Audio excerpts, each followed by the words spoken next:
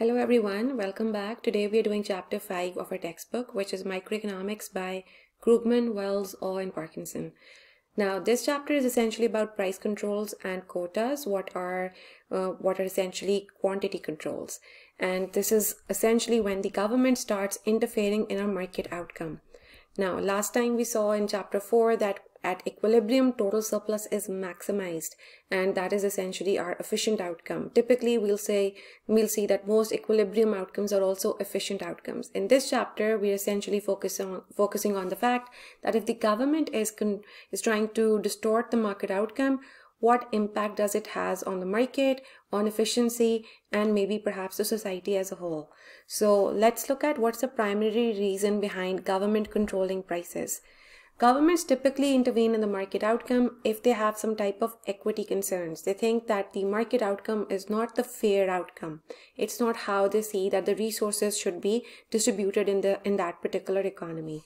So for equity concerns, they feel that they need to either protect the buyers or the sellers of that particular product or service. So we see government intervening in the form of price controls.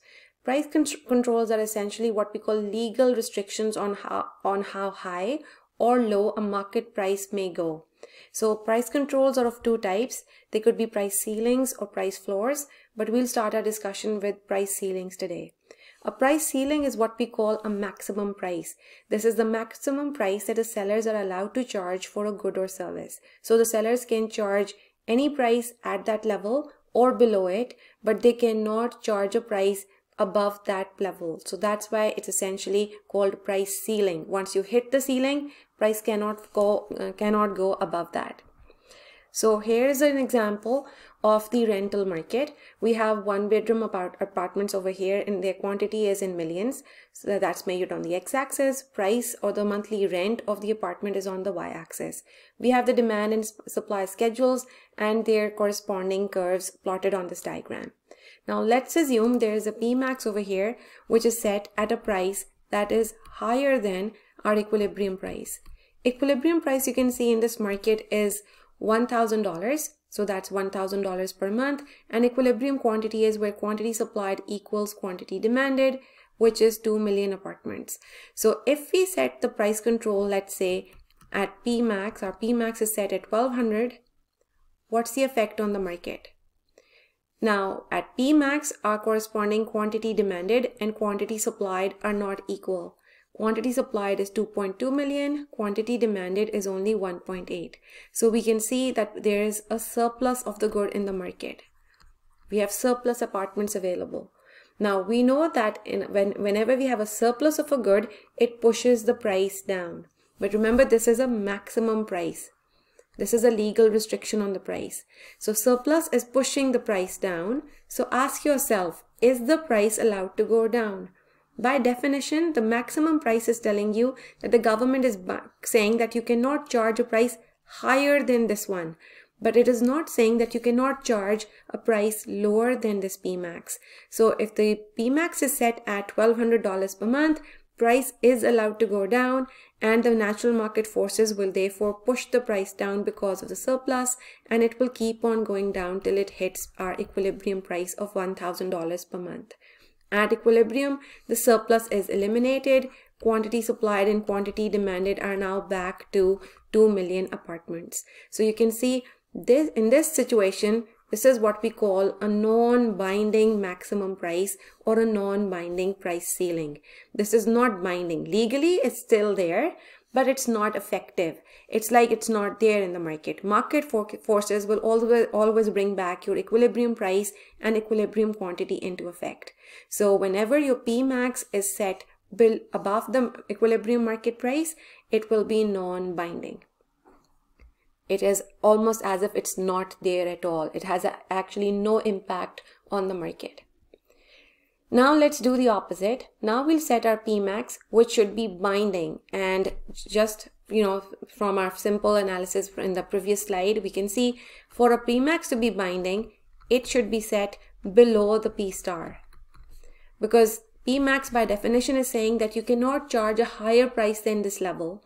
So if it is set below P star, it will become an effective or a binding price ceiling or a binding maximum price. So we look at our rental market again. Equilibrium price is $1,000 per month, which is the rental rate, and we have equilibrium quantity of 2 million apartments. Now, if a Pmax, let's say, is to start with, is set at $800 now per month, what is the effect on the market?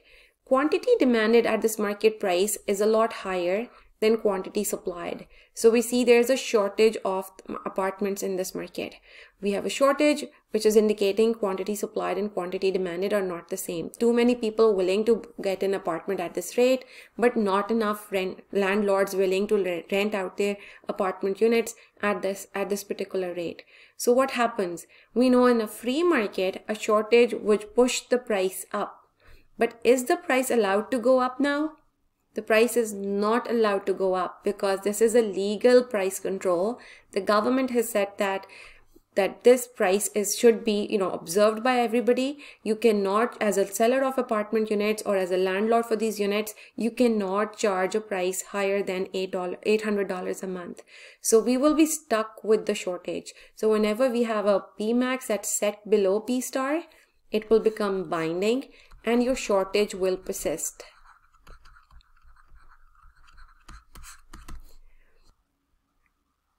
Another thing that I want you guys to ask yourself is, what is the exchanged quantity in this case? So how many apartments are actually bought or actually sold in this market at the binding price ceiling? We know that quantity demanded is 2.2, quantity supplied is 1.8 million apartment units, but how many of them are actually exchanged? Whenever we have quantity demanded and quantity supplied not equal to each other, note that the exchanged quantity or the bought quantity or the sold quantity, which we can use interchangeably, all these three of them, is always the lesser of the two. In this case, quantity supplied is less than quantity demanded. So sellers are willing to rent out 1.8 million units of apartments, but quantity demanded is 2.2. So the exchange quantity or the actual sold quantity or the rented out apartment units would be only 1.8 million units. So exchange quantity is now lower than our equilibrium quantity of 2 million apartments, which we had when the market was at equilibrium price of $1,000 per month. So that's one effect of the binding price ceiling. It always creates a shortage that's going to last now as long as this Pmax is binding or remains in place, and also it is going to cause your exchange quantity be lower than before or lower than what we had under a free market scenario where there was no government intervention. Price ceilings also have many other side effects. One of them we've already seen. It causes low quantity exchanged. We'll see that it also causes inefficient allocation to consumers. It will create wasted resources, inefficiently low quantity, and it also can lead to black markets. So let's go over them one by one. Inefficiently low quantity. Why are we calling this low quantity exchanged in this scenario inefficient?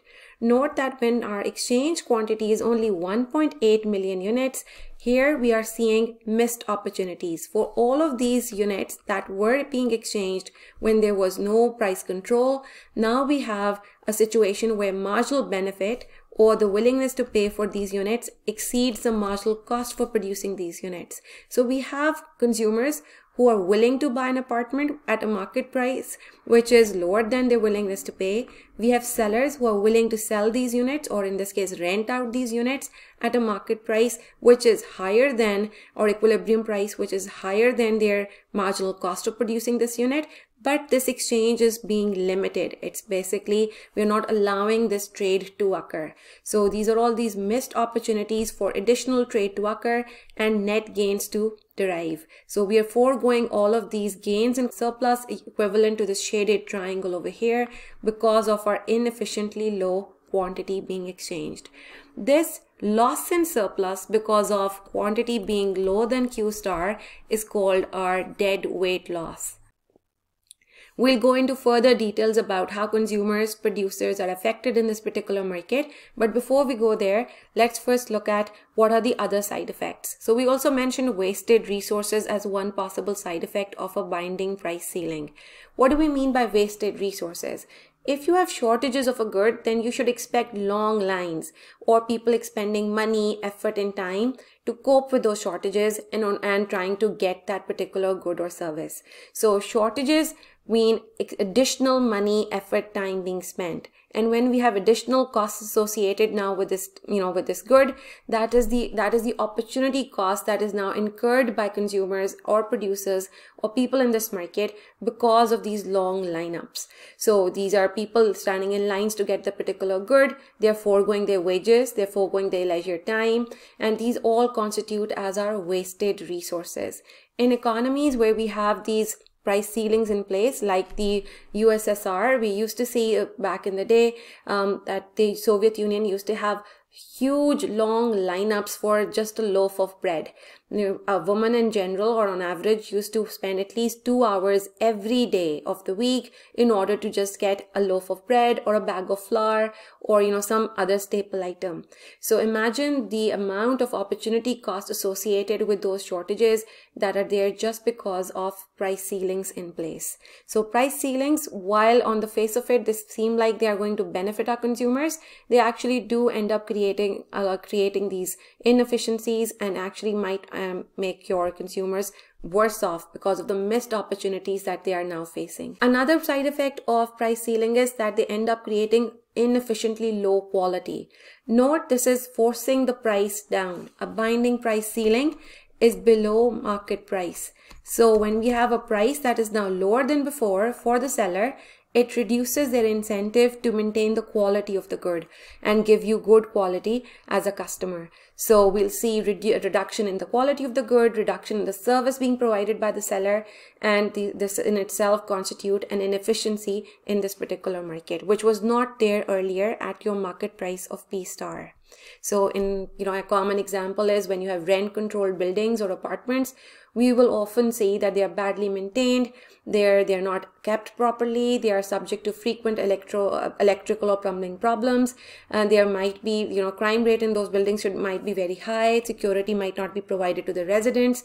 So it creates many other problems for the consumers who are going to rent those apartments or that particular good or service out. Another problem with price ceilings is that they may lead to black markets. Black market is when a good or service is being bought or sold illegally. Now, this could be because that the good or service is prohibited by law to be sold in the first place, or as in our case, it could be because the equilibrium price is illegal. So the government says that the market price is illegal and the only legal price is Pmax or anything below Pmax. Now, how does a black market come up? Imagine you are in a rent controlled building and you want to get an apartment over there because the market rent in other units is around $2,000 a month, and this rent controlled building is only giving you an apartment for $800 a month. So huge difference. We know there's a huge lineup, there are big shortages for this particular building. We see people trying to bribe landlords in order to get that particular unit. We are creating inefficiencies which were otherwise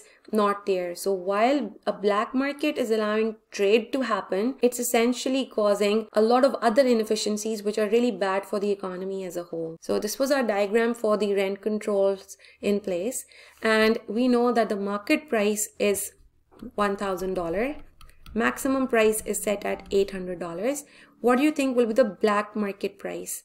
Black market price in this case would be essentially just look at your quantity exchanged of 1.8 million units. At this particular price, we know there is a huge lineup, there is a huge shortage.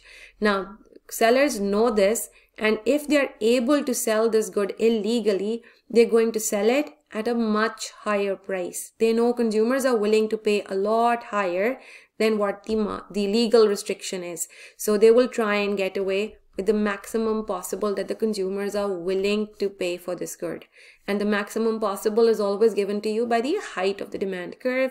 And in this case, that would be $1,200 per month. So our diagram over here is also giving us the black market price, the maximum price that the sellers can charge over here in this scenario. But this price will obviously be charged illegally behind closed doors or under the table, so to say. Let's now look at the effect on welfare for consumers and producers in this market specifically. Now, we've already discussed that whenever you have efficiently low quantity being exchanged, in our case that was 1.8 million units of apartments, it did create those deadweight losses on our diagram, the yellow triangle. But now we want to go into the specifics of that. What is the effect on consumers, producers, and therefore on total surplus? So let's start with our diagram for the rent control market, which was our demand supply intersecting at a price of $1,000 per month, and equilibrium quantity is 2 million apartments. If a rent control or binding price ceiling is imposed at $800 per month, we see it created that shortage, and your exchange quantity is now only 1.8. So this is important. When we're looking at the effect on surplus, you must note that what is your exchanged quantity. So let's look at our diagram in a little bit more detail and split these parts into different areas. So I'll label these parts as A, B, C, D, E, and we can calculate the area of each of these regions to look at the dollar value of surplus. But for now, we'll just work with the labeling. Now, what is consumer surplus? Consumer surplus is your net benefit to consumers. I'm looking at consumer surplus before the rent control was put into place. So consumer surplus at your market price and at your market quantity, equilibrium quantity exchanged. So market price is $1,000 before the rent control, and a quantity exchanged is Q star. So consumer surplus is the net gain to all consumers, which would be only area A and D. So below the demand curve, above the price, for all units till Q star or till 2 million units. So consumer surplus is your area A plus D. Producer surplus, likewise, remember, is the net gain to producers who end up selling the good. So at the market price of $1,000 and with sold units at 2 million, producer surplus is the net gain of P minus the cost, which would be area below the price, above the supply curve, all the way till 2 million units. So all of this area. So that would be area B, C, and E. Total surplus is the summation of consumer surplus and producer surplus. So that would be A, B, C, D, and E. And these are all being summed up. So that's your total surplus when there was no rent control in place. Now let's impose the rent control. So now we are working with a price ceiling, which is binding at $800 per month, and exchange quantity is reduced to only 1.8 million units. We know there's a shortage, many more people willing to buy this good, but remember, they're willing to buy but not purchasing the good. So for us, they are redundant, or at least for this particular analysis, they don't really matter because they did not end up getting the good. Consumer surplus is only calculated for consumers who end up purchasing the goods. So those are only these first 1.8 million consumers, assuming each consumer is buying or renting one apartment. So what's the consumer surplus over here? It's the area below the demand curve, above the price, till your quantity bought. Now quantity bought is only 1.8. So that would be area A and B. So because of the lower price, you can see area B is now also included in our consumer surplus. D was part of consumer surplus earlier, but these units are no longer being bought. So this exchange is not happening. So D cannot be part of our new consumer surplus after the rent control. Likewise, we repeat the same for producer surplus, net gain to producers. So net gain to producers would be producer surplus, which is price minus the cost for all units sold. Now, what is the market price? Market price in effect is $800, the price ceiling. So price minus cost for all the units sold, which would be only area C. So that's your producer surplus. Total surplus is the summation of these two. So that's the overall net gain because of this trade occurring, or mutually beneficial trades happening from all the way 0 to 1.8, which is area from below the demand curve, above the supply curve, till your 1.8 million units exchanged. So that is A, B, C, which is just a summation of consumer surplus and producer surplus. So that's our overall before and after situation. Let's look at the changes. By how much has consumer surplus changed? A was already there and it's still there. So we don't need to take care of, we don't need to worry about A. We're focusing on the changes. Consumers have lost area D and they've gained area B. Let's compare producer surplus before and after. Producer surplus was BCE and now it's only C. So producers have lost B and lost E. So they have lost both B and E. And total surplus was A, B, C, D, E. Now it is only A, B, C. So total surplus, overall market surplus or the gains from trade have been reduced by area D and E. Why did the consumers lose area D? Consumers have lost area D because for all of these units, they were willing to pay a price which was higher than the equilibrium price. But now these units are not being purchased by consumers. The quantity effect is transpiring into loss in consumer surplus of area D. Why did consumers gain area B? Because remember, whenever price goes down, your original buyers are now getting this good at a lower price. So it's causing your consumer surplus to increase. So there are two opposite effects on consumer surplus. They're losing some surplus because of the lower quantity consumed, but they're gaining some surplus because of the lower price for purchased units now. So two opposite effects. For producers, both are negative. They're receiving a lower price, so producer surplus is definitely falling by area B. So this is your price effect. And they're also selling less units. These units they could have sold earlier, but now they are not able to sell these additional units. So these 0.2 million units, they are unable to sell them, which they could easily have produced and sold at a price which is higher than the marginal cost of producing these units. So these are the missed opportunities for producers, and they account for the loss in total surplus, or loss in this case producer surplus, because of the lower quantity sold. So price effect, quantity effect, both are negative for producers. Overall total surplus has been reduced by area D and E. So D and E are both quantity effect. Lower quantity exchanged is causing a loss in total surplus of area D and E. Note that area B, which was the price effect, is positive for consumers and negative for producers. So we have transfer of welfare from one party to the other. But the quantity effect is making both parties worse off. And that is what accounts for the deadweight losses that we discussed earlier. So this negative loss in surplus is what we call or account for as deadweight loss. So producers are definitely the losers over here, because they are losing because of the lower price. They're losing because of the lower quantity exchanged. Some consumers are better off, the lucky ones who are getting the apartments at a lower price. They're gaining this surplus with area B. But there are some unlucky renters who are unable to get the apartments. These 0.2 million apartments were rented out by those customers earlier. Now they are really unlucky because they have lost those apartments. So consumers could be overall better off or worse off depending upon which effect in dollar value is bigger, but producers for sure or unambiguously are worse off or the losers of the situation. Next, we'll look at price floors.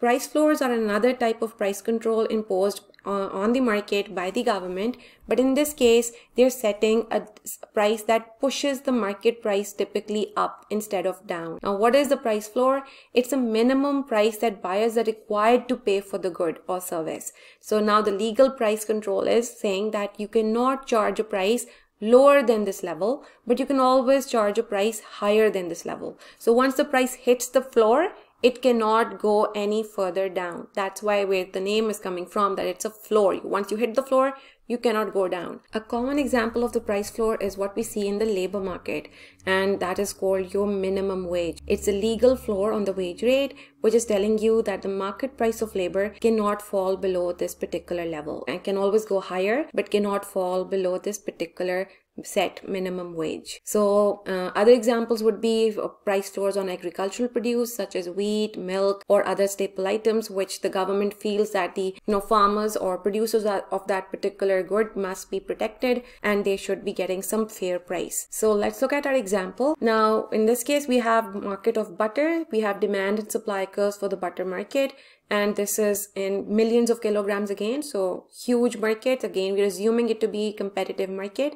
And now the government feels that this market price of butter at $1 per kilogram of butter is too low. So when the government feels that the price is too low and they need to help the producers, they will set a binding price floor.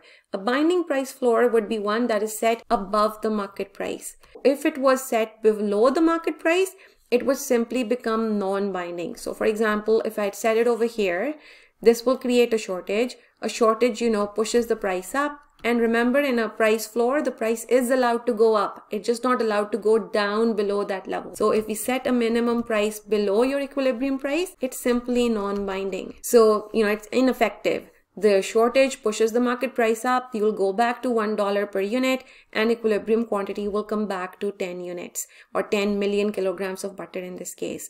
So in order for your price floor to be binding, it must be set above the market price. So let's set it above the market price.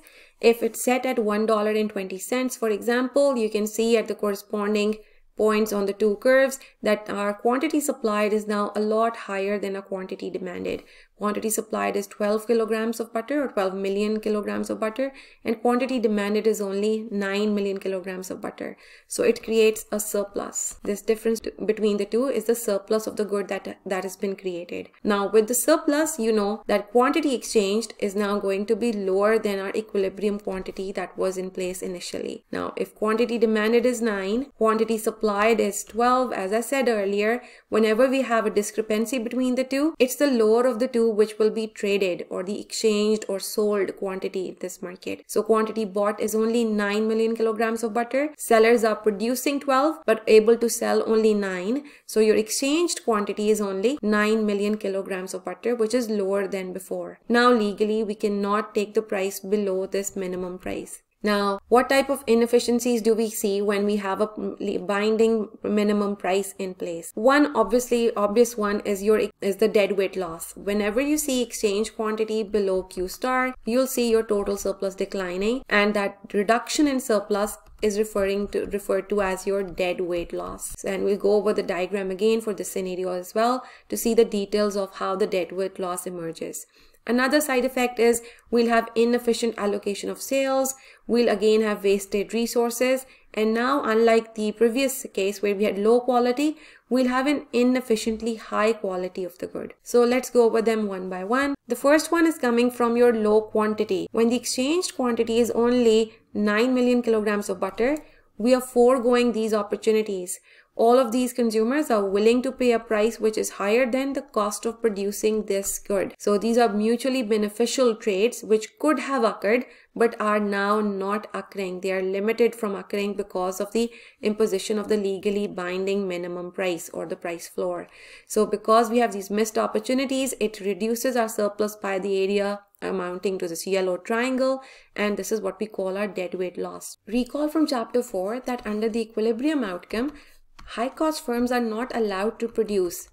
So if our equilibrium price is P star, and this is your supply and demand curve respectively, these high-cost firms are not producing and selling the good at your market price of P star. The market is automatically allocating sales or production of the good to low-cost firms.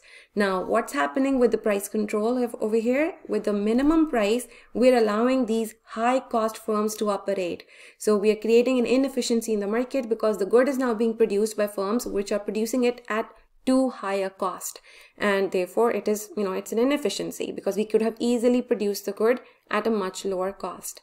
So it's preventing low cost firms to enter the industry, because if high cost firms are producing the good, they're automatically also going to charge higher prices. We can use the example of transatlantic airfares to demonstrate this problem. So in the 1970s, we had international treaties setting the transatlantic airfares, and they would set them as, artificially high, too high, much higher than the market equilibrium price.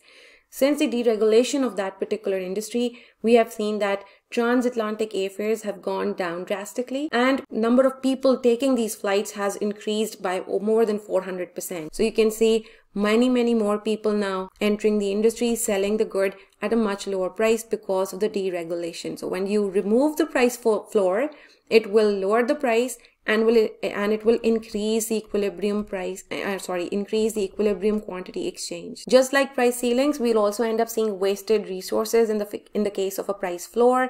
Remember, price floors create a surplus of the good, and in order to ensure that the price floor remains in place, it remains binding, government has to ensure that the surplus does not enter the market. And that's why we typically see that governments often buying this unwanted surplus, and they would send it off to some other countries, or in some cases they would actually also just simply destroy it or throw it away. The idea over here is that if the surplus enters the market, it will push the price back down to equilibrium. And if you want to maintain the price control, the surplus must be gotten rid of. So it is creating a lot of wastage of resources and creating inefficiencies. Price floors will also create another type of inefficiency, and that is artificially high quality. Consumers are not willing to pay for this high quality. When sellers are producing the good at a higher price, they're offering their consumers a higher quality also. But the problem is that buyers are not willing to pay for the higher quality. They could have easily bought the good at a lower price and higher quantities of it. So because buyers are not paying for what they really wanted This is an inefficiently high quality of the good that is being produced, and again leading to wastage of resources. Let's now look at our winners and losers of the price floor. But basically, we'll again go back to the market diagram and look at the specific effect of on welfare of consumers, welfare of producers, and how deadweight losses emerge in this market. So we are looking at the market for butter. We have demand and supply for butter. Equilibrium market price is $1. Equilibrium quantity exchange is 10 million kilograms of butter. At equilibrium, let's look at consumer surplus, producer surplus, and total surplus. So I'll superimpose the price floor as well and then split this diagram into various parts. So we have different parts shaded over here and also labeled as A, B, C, D, E. Now, what is consumer surplus? Consumer surplus before the price floor. That means we're effectively working with equilibrium price and quantity, P star and Q star. Consumer surplus is area below the demand curve, above the price, till the quantity exchanged. So if our P star is over here, this is our exchange quantity. So our consumer surplus is all of this area A plus B plus C. Producer surplus is the net gain to producers below the price, above the supply curve. So net gain to producers summed up over all of these units sold. That would be area D and E. And total surplus is the summation of the two, or net gains, or the gains from trade that emerge because of this good being exchanged. So these are all mutually beneficial trades that are occurring all the way till 10 millionth kilogram of butter. So that's area A, B, C plus D and E. So that's our total surplus. Let's now look at the effect on surplus once we have the price control in place. Again, go back to your basic definition of consumer surplus and producer surplus. So consumer surplus is below the demand curve, but now above the minimum price till your units bought. Now units bought are now only 9 million kilograms of butter. So that would be only area A. Unlike before, it was A, B, C. Producer surplus below the minimum price and above the supply curve till the quantity exchange. So that would be area B and D, unlike before, which was area D and E. And total surplus, instead of being A, B, C, D, E, it is now only A, B, and D. So A plus B plus D. So these are the area below the demand, above the supply curve till the quantity exchanged, or you can sum up consumer surplus plus producer surplus, and you can see it's your total surplus over here. Let's now look at the specifics. How has consumer surplus changed? Consumer surplus was a much bigger triangle. Now it's much smaller. So consumers have lost B and lost C. Producer surplus was D and E. It has now also seen some drastic changes. Producers have gained B, but they have lost E. And for the effect on total surplus, we can see it was initially all of this area, A, B, C, D, E. Now it's only A, B, D. So total surplus has lost area C and E.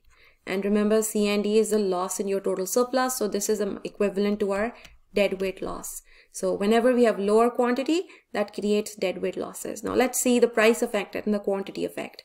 Why am I saying lower quantity is creating the deadweight losses? Price effect for consumers. The price effect for consumers is definitely negative.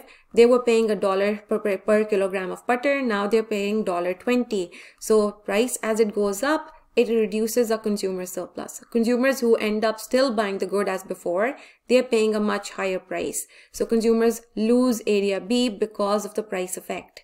Now consumers are also consuming lower quantity. They are not receiving these units. They were willing to pay a price higher than the market equilibrium price, but these trades are now not occurring. So the consumed quantity is now lower than before. So area C is a loss in consumer surplus because of their lower quantity. So higher price effect, loss in area B, lower quantity effect for consumers, area C. Producer surplus. Producers are gaining a higher price or receiving a higher price for these units sold. So the 9 million units of kilogram of butter being sold, they receive a higher price. So some producers are definitely better off and they are gaining this surplus amounting to area B. So that's their price effect. Higher price is good for the producers. But at the same time, this price floor is effectively reducing the quantity sold. So quantity sold, when it is reduced, they're not able to sell these units, and that amounts to the loss in surplus for producers equivalent to areas E. So lower quantity effect, you can see, is what is amounting to your dead weight losses. So whenever we have quantity exchanged lower than our equilibrium quantity, it will cause total surplus to go down and it will create these dead weight losses. You can calculate the area of the triangle C and E together or separately as C plus E, and that would amount to your total loss and surplus in dollar value. Specifically over here, consumers are definitely the losers of this policy. They are paying a higher price, consuming less than before. So they have definitely a much bigger loss over here. Producer surplus, it depends upon these two areas, B and D. From this diagram, it seems like producers are definitely better off, but it would really depend upon the shape of the curves you're working with. So producers could be winners overall. So producers who end up selling this butter, they are definitely the lucky ones. They end up getting a higher price, but some producers are not going to be as lucky because they are unable to sell their butter. So not everybody is happy in this outcome. Only producers who end up selling the butter at a higher price will be better off. Overall, market is worse off because total surplus has been compromised. So we have an inefficiently low quantity of the good being exchanged because we have all of these missed opportunities. Another very good example of a price floor in our daily lives that we talk about or hear about or actually observe is the minimum wage. Minimum wage is a price floor that is placed in the labor market and it creates unemployment. So here I have the diagram for the labor market. We have labor demand, which is downward sloping, labor supply, which is upward sloping, and we have wage rate, which is the price of labor on the y-axis. Quantity of labor is on the x-axis. So labor, wage rate, labor supply, and labor demand. Note that your supply of labor is coming from households. Remember, as households, we are owners of factors of production. So workers are essentially coming from houses or households and they're selling their labor services. So workers are selling their labor. So quantity supplied of labor rises as wages go up. And that's why you see this positive upward sloping curve. What is labor demand? Labor demand comes from firms or from the employers. So quantity demanded of labor will fall as wage rate rises. Why? Because for the firms, wage is a cost of production. The higher the wage rate, they have to pay their workers that higher cost. So typically when the wage rate goes up, quantity demanded for workers or for labor will decrease. So negative relationship for these two. Of course, these are ceteris paribus relationships. So holding everything else constant, we have a upward sloping labor supply curve and a downward sloping labor demand curve. Equilibrium in the market is where quantity demanded equals quantity supplied, and in this particular example it is at $8.5 per hour of labor effort, let's say, and our quantity demanded for labor and quantity supplied of labor are equal at around, let's say, assume this to be some number in between, so at 1000 units of labor. Now the units of labor could be in number of hours worked or in terms of actual number of people working in the labor force. So for now, for simplicity, let's assume this is thousands of workers. If we impose a price floor, a minimum wage in this market, what is the effect? So a minimum wage, remember, is saying that the wage rate cannot fall below this level. It can be at this level or higher than this level. So a binding minimum wage would have to be set above your market price, or in this case above the equilibrium wage rate. So if we set our minimum wage above 8.5, it's a binding minimum wage. If it was set below 8.5,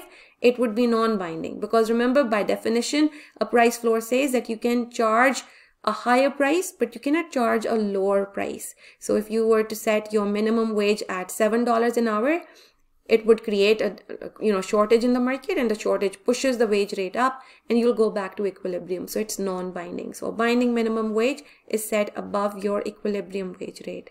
Now what's the effect of this wage rate on the market? At the minimum wage of $10 an hour, you can see that quantity demanded and quantity supplied are not equal to each other. At minimum wage of 10, quantity supplied of labor is 1200, quantity demanded is 900, and it creates a surplus of labor in this market. Surplus of labor is essentially what we call unemployment, when we have too many workers willing to work but not enough jobs for them. So at our minimum wage, quantity demanded is 900 workers, quantity supplied is 1200 workers. So anybody who's willing to work in this labor market is now what amounts to your labor force. People who end up getting a job are your employed workers. So these are all who end up with a job, because firms are looking for 900 workers in this case. And now out of these 1200, only 900 are employed. So the remaining 300 are your unemployed workers. So the surplus of labor is creating unemployment at your minimum wage.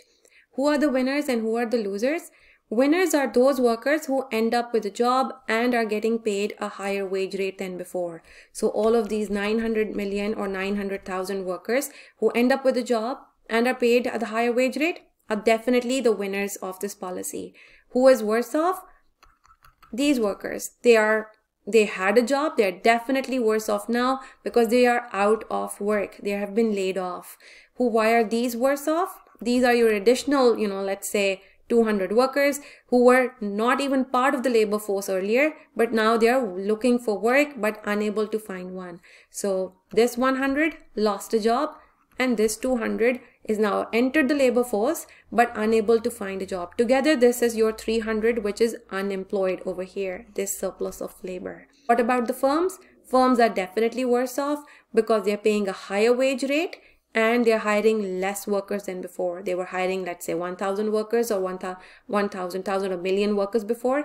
Now they are hiring a lot less than that. So firms are definitely worse off. And labor, it depends. Do you end up with a job or do you end up looking for work? The lucky ones are definitely better off. Next, we're going to look at controlling quantities directly, which are also called your quotas. Now note, when we were talking about price controls, whether it was a minimum price or a maximum price, a price ceiling or a price floor, it did end up controlling your quantity as well. Yes, there were shortages and surpluses, but the exchange quantity note was always lower than our equilibrium quantity. So in our Pmax, quantity exchange is lower. In our P minimum or price floor, quantity exchange is lower. But this is an indirect way of controlling our quantity exchanged. Quota directly puts a quantity control or a restriction on the amount of the good that can be exchanged. Now the restriction is not on the price at which it is being exchanged, but the restriction is on the quantity of the good that can be exchanged, and it's an upper limit on the quantity that you cannot sell more than this particular units of this good or service.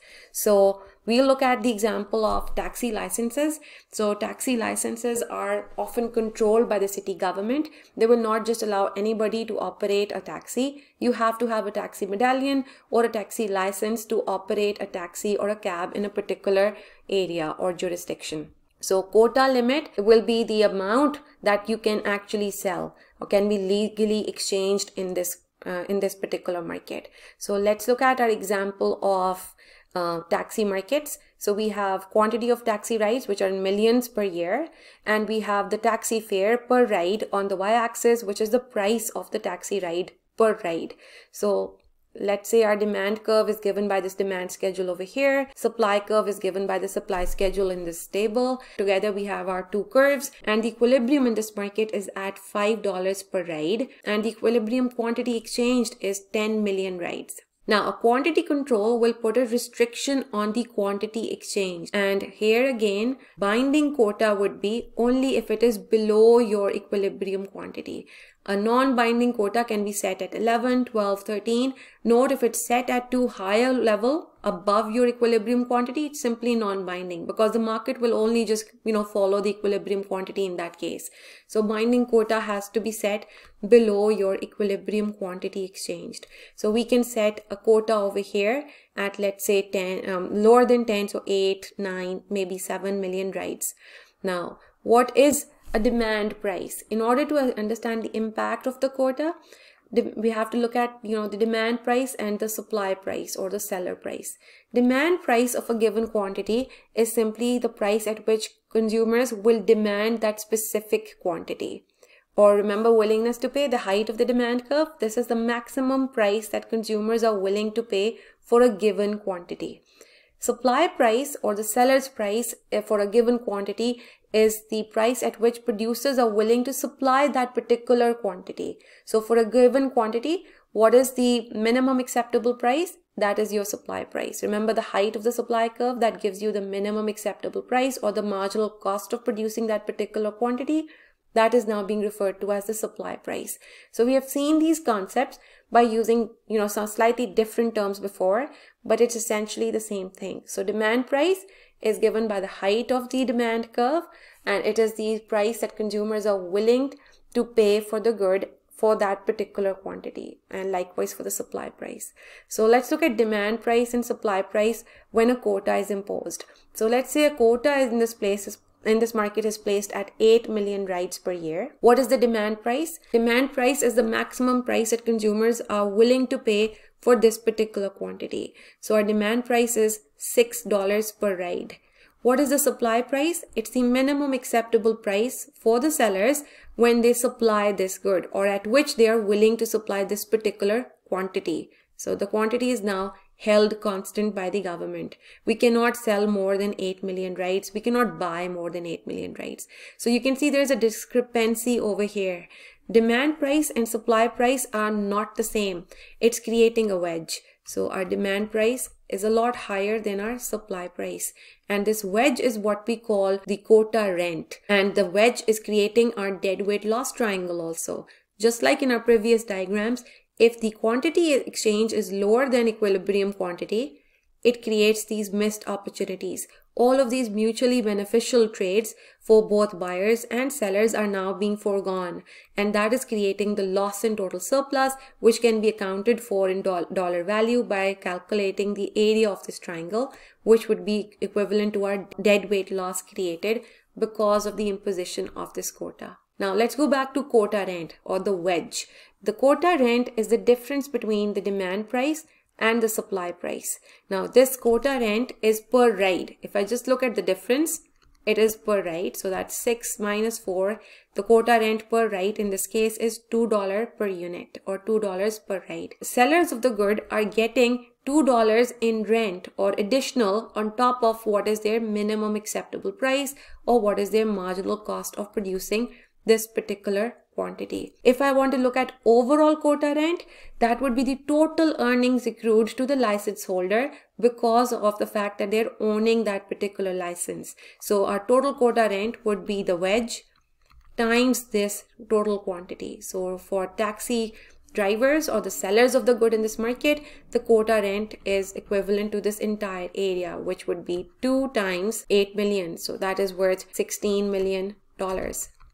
Another thing you should ask yourself is, at what price are these taxi rides are now selling for? So what's the price per ride once the quota has been imposed? Are we selling the ride for $6 as sellers, $5, which was the initial equilibrium price, or are we selling them at $4 per unit or $4 per ride? Note that demand curve is giving you the willingness to pay for this particular quantity. So willingness to pay, the maximum willingness to pay for consumers for this quantity is $6 per ride. So if there's no restriction on what price they can charge, of course, the sellers are going to charge the highest possible price. So the price that is effective now under the quota is $6 per ride. Like our previous diagrams, you can now next do the effect on consumer surplus, producer surplus, and total surplus. So our effective price is $6, or the demand price.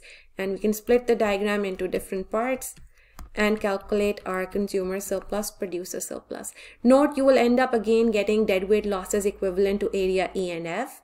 Your consumer surplus after the quota is only area A, and your producer surplus after the quota is area B, C, and D.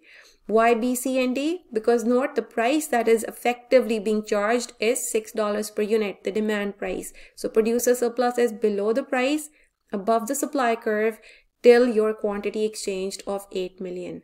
So effect over here on consumer surplus and producer surplus is similar to that of a price floor, but the reason is not a price floor. Here the reason is a direct restriction on quantity, or what we call our quota limit. So that brings us to the end of chapter 5.